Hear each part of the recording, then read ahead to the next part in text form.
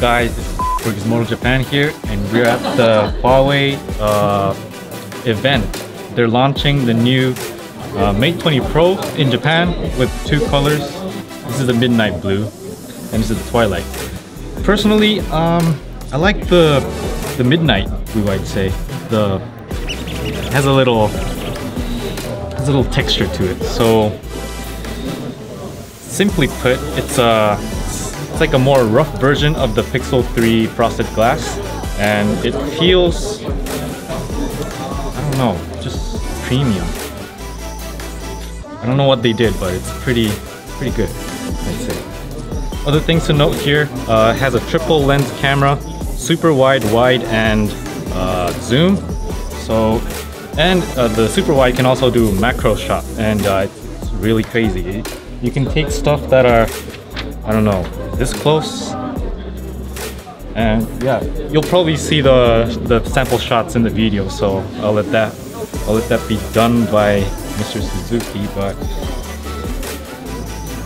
yeah, it's pretty crazy. The camera, it's pretty good, and it also has a really big battery for its size. So let's just compare it to iPhone XS Max.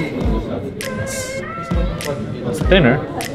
It's almost as tall. It's about the same thickness, maybe, but it's so much easier to hold because this is really fat and your finger doesn't reach the other end. It's just like, I've got really big hands, but it's really hard to reach the other end. This one though, no problem. You can reach. It's really good. I think this style of a tall phone with a slim sides, it'll be a big thing next year.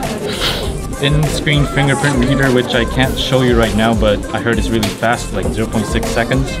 And Face ID, well, not Face ID. What am I saying? It's not Face ID. It's a non-Face ID, Face ID kind of tech where it shoots infrared dots in your face, and it can see your face in 3D and like, recognize if it's you or not, and just get you in there like the iPhone X.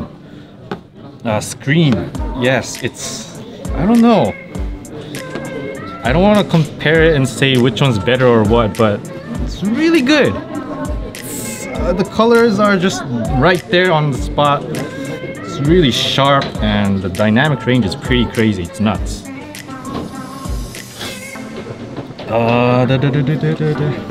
Oh yeah, big battery. I think I already said that, but big battery. 4,200 milliamp hours, and crazy thing is, this thing can reverse wireless charge your phone. So let me try that here. And then you go to the back, you bring your phone.